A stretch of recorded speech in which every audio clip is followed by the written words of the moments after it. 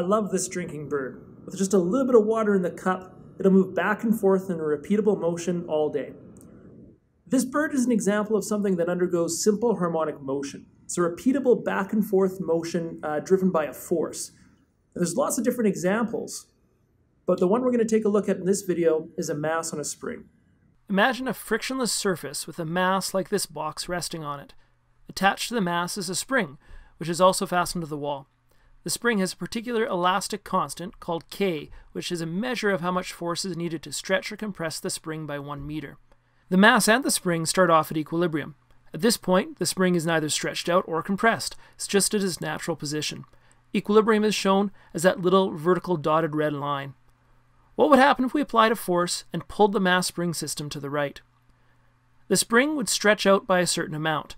This stretch is called the displacement of the spring, and it gets the variable x. The maximum displacement from equilibrium has a special name as well. It's called the amplitude.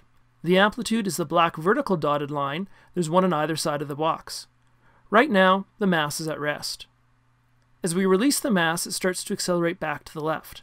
Why does it accelerate? Because a force from the spring is being applied to it. According to Newton's second law, any net force causes acceleration. Now, when it comes to a mass in a spring, we're really concerned about 3 positions: far right, center, far left. Let's take a look at what's happening there. When the mass is on the far left-hand side, its displacement, x, is at a maximum, the largest it can possibly be. It's at its amplitude, but the amplitude is negative because it's moved to the left of equilibrium. The force is at a maximum as well, and that's because of Hooke's law. Hooke's law says the force in a spring is equal to negative kx. So if x is its largest possible value, then the force pushing from the spring back to the right has to also be at its largest possible value. The acceleration is at its maximum because of Newton's second law. If force is at a maximum, then acceleration has to be at a maximum as well. And the velocity is at 0 because it's stopped. Let's go to the center. X is 0. The displacement is 0 because we're right at equilibrium. The force from the spring is 0 as well because Hooke's law tells us force equals negative kx. And if the value of x is 0 and you substituted it into the formula, you'd end up getting a force of 0 as well. The acceleration here is 0, and that's because in Newton's second law, you get acceleration from mass and force. And so if your force is 0 and you put that into the equation, you get an acceleration of 0 too. The velocity is at a maximum though. That's because all of the energy from the spring has been dumped into the box, giving it the largest possible velocity. Lastly, let's look at the right-hand side. The value of x, the displacement, is at a maximum. It's positive because it's to the right of equilibrium. The force is at a maximum because the spring is stretched out the most it can be right now, but it's negative because it's going to pull the mass back to the left. The acceleration always follows the force, so it's also negative and it's going back to the left. And the velocity at this point is 0 because the mass is stopped. When we see it all at once, we start to notice some patterns.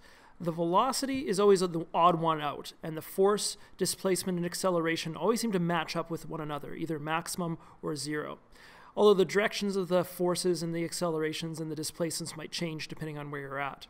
Knowing where in the movement of this mass each of these values is a 0 value or a maximum is really important when we go to start calculating all of these values. This is a good time to mention that all the ideas we're looking at here, as well as all the equations we're going to get into, also apply in the same way to a vertical mass spring system. Here's how we find the maximum acceleration of the mass. It's a great review of net force statements.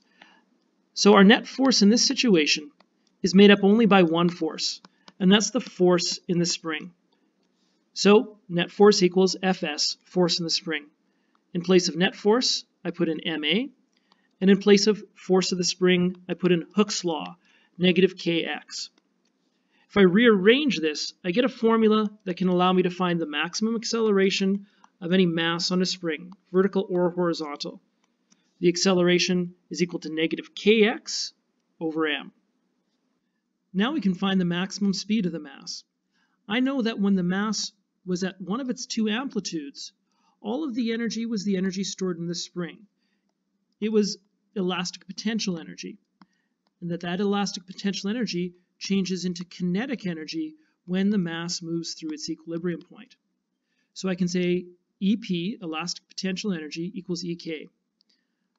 In place of elastic potential energy, I can put in 1/2 kx squared, and in place of kinetic energy, 1/2 mv squared. The 1/2s cancel out, And what I end up with is a nice little formula that I can manipulate in a lot of different ways. I can solve for the speed, or I can go through and solve, if I know the speed, for spring constant, displacement, or mass. This is a very versatile little relationship that you can use to solve a lot of different types of problems. When it comes to finding period, there's no real theory to it. There's just basically a set equation you're going to use. The period of a mass spring system is equal to 2 pi times the square root of m over k. Period is the amount of time it takes for the mass to go all the way to one side and come all the way back, the time for one full back and forth movement. Using these three equations, we can analyze the physics of any horizontal or vertical mass spring system, which is a great example of simple harmonic motion. Check out some of these other videos about simple harmonic motion, and for more help on the topic, check out my website, ldindustries.ca.